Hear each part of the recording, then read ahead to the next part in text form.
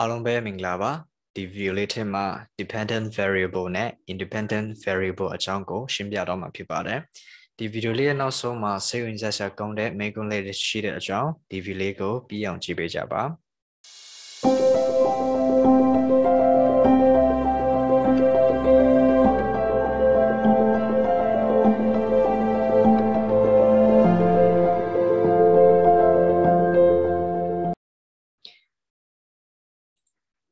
What's a variable? A variable is an object, event, idea, feeling, time, period, or any other type of category you are trying to measure. Variables are time ချင်းတဲ့အရာကို variable လို့ခေါ်ပါတယ်ကိုတိုင်းတဲ့အရာပေါ့နော်ပစ္စည်းဖြစ်စေအချိန်ဖြစ်စေ idea ဖြစ်စေပေါ့နော်ကိုတိုင်းတဲ့အရာကို variable လို့ခေါ်ပါတယ် There are two types of variables, independent and dependent variable.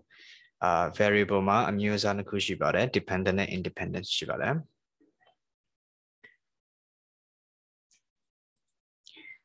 Dependent variable is the variable that is being measured or tested in an experiment. Dependent variable ကကိုကတိုင်းနေတဲ့အရာကို dependent variable ခေါ်ပါတယ်သူက effect လို့လည်းခေါ်ပါတယ် effect ဆိုတာထိရောက်မှုပေါ့နော်ထိရောက်တဲ့အရာကို dependent variable လို့ခေါ်ပါတယ်ဥပမာပေါ့နော် How does the amount of time spent studying influence test score ကိုစာတင်တနေ့မှာစာတင်တဲ့အချိန်ပုံမှာမူတည်ပြီးမှဒီ test score မှာထိရောက်မလားပေါ့နော်ဒီ samuel ပဲအမှတ်မှာထိရောက်မလားပေါ့နော်ဆိုတော့ဒီ test score ကကြတော့ dependent variable ဖြစ်ပါတယ်သူကဘာကြောင့်လဲဆိုထိရောက်ရပေါ့နော်ဒီကိုစာတင်တဲ့အချိန်ကဒီ samuel အဖြေမှာထိရောက်မလားဆိုဒီထိရောက်မလားဆိုတဲ့ score ထိရောက်မလားဆိုတဲ့အရာကိုdependent variable လို့ခေါ်ပါတယ်ဥပမာပေါ့နော်လူတယောက်ကတနေ့မှာ6နာရီစာတင်တယ်လူနံပါတ်2ကတနေ့မှာ9နာရီစာတင်တယ်နံပါတ်3ကတနေ့မှာ10နာရီစာတင်တယ်ဆိုတော့သူတို့ကတလူအချိန်ကိုမတူဘဲနဲ့စာတင်တဲ့ချိန်မှာအမှတ်ကဘယ်လိုရမလဲပေါ့နော်ဆိုတော့အမှတ်ကသူတို့ရတဲ့အမှတ်ကို dependent variable ခေါ်ပါတယ်ဒါကတော့ဘာကြောင့်လဲဆိုရင်သူတို့ရတဲ့အမှတ်ကသူတို့စာတင်တဲ့အချိန်မှာမူတည်တဲ့အကြောင်းဖြစ်ပါတယ်ပေါ့နော် Okay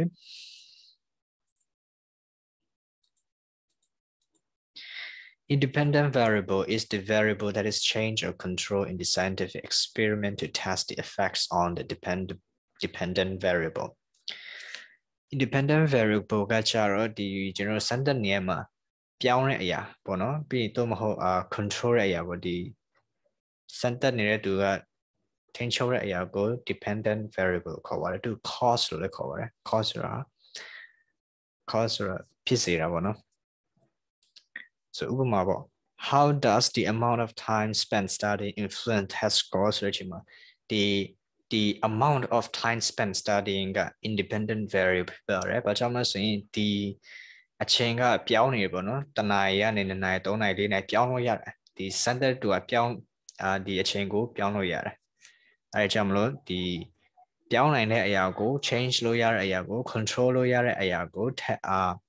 independent variable cover. Constant variable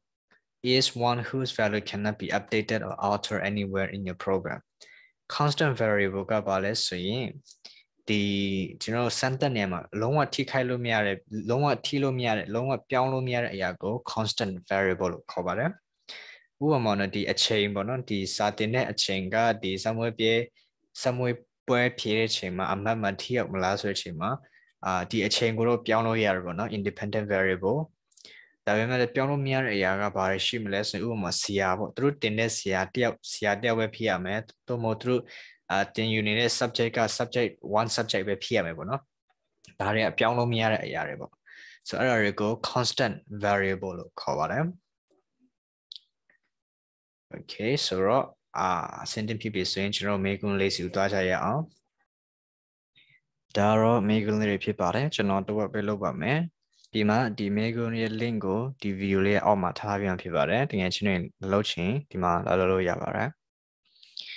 So မိကွန်းနံပါတ်1က the independent variable changes the dependent variable true or false ပေါ့နော် independent variable က dependent variable ကိုပြောင်းလဲစေတယ်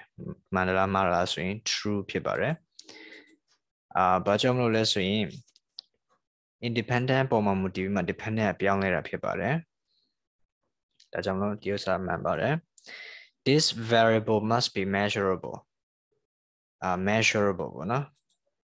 measure လို့ရတဲ့အရာဘယ်ဥစ္စာလဲဆိုရင် independent လား dependent လား control လား measure လို့ရတဲ့အရာက dependent ဖြစ်ပါတယ် dependent ကို measure တဲ့အရာဖြစ်တဲ့ကြောင့် dependent variable က measurable ဖြစ်ပါတယ် if I add more milk the tea will get a lighter color the two variables one amount of milk two color of tea which one is the independent variable okay so amount of milk or color of tea so the right answer is amount of milk ဖြစ်ပါတယ်ဘာကြောင့်မလို့လဲဆိုရင်ဒီနွားနို့ကိုပုံများထည့်လို့ရှိရင်အရောင်ကပိုပြော့သွားတယ်ပေါ့နော်အရောင်ကပိုပြီးမှ lighter color ဖြစ်သွားတယ်ဆိုတော့ဒီ amount of milk က independent variable ဖြစ်ပါတယ်ဘာကြောင့်လဲ stu ကိုပြောင်းလို့ရတယ်ပေါ့နော်ဘယ်လောက်ဒီ milk ကိုဘယ်လောက်ထည့်ရဆိုတာကိုကပြောင်းနေတော့ကြောင့်ပေါ့နော်ကိုနည်းနည်းထည့်ရင်နည်းနည်းပဲအရောင်ပြောင်းတယ်များများထည့်ရင်အရောင်များများပြောင်းတယ်ပေါ့နော်ဆိုတော့ဒီ amount of milk က independent ဖြစ်ပါတယ်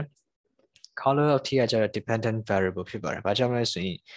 ဒီထဲတဲ့နွားနို့ပေါ်မှာမူတည်မှတွေ့တဲ့အရောင်ကပြောင်းတာဖြစ်ပါတယ်ဒါကြောင့်မလို့ဒီပြောင်းတဲ့အရာကကျတော့ color of the tea က dependent ဖြစ်မှာ amount of milk ကကျတော့ independent ဖြစ်ပါတယ် I will feel lazy if I eat too much the two variable number one amount of food eaten number two level of laziness which one is the dependent variable because are dependent လဲဆိုရင်amount of food eaten or level of laziness က dependent ဖြစ်ပါတယ်။ဘာကြောင့်မလဲဆိုရင်သူစားတဲ့အရာပေါ်မှာမူတည်မှသူက laziness ရတာပေါ့နော်။ပိုစားလို့ရှိရင်ပို lazy တလားအဲ့လိုမျိုးပေါ့နော်။ဆိုတော့မလို့ဒီ level of laziness က dependent variable ဖြစ်ပါတယ်။ဆိုတော့မိကုံတော့ဒီလောက်ပဲလုပ်ပေးမှာဖြစ်ပါတယ်။ပြီးရင်ဒီမိကုံ link ကိုဒီ video အောက်မှာထားပေးထားပါမယ်။တကယ်ချင်းတွေဒီမိကုံကိုလာဖြည့်ရှင်နေဆိုရင်အဲ့ဒီ link ကိုနေမှလာဖြည့်လို့ရပါတယ်။အခုလိုပြီးအောင်ကြည့်ပြီးတော့ကြောင်းအားလုံးကိုကျေးဇူးတင်ပါတယ်ဒီဗီဒီယိုကိုကြိုက်တယ်ဆိုရင် like and subscribe လုပ်ပေးကြပါ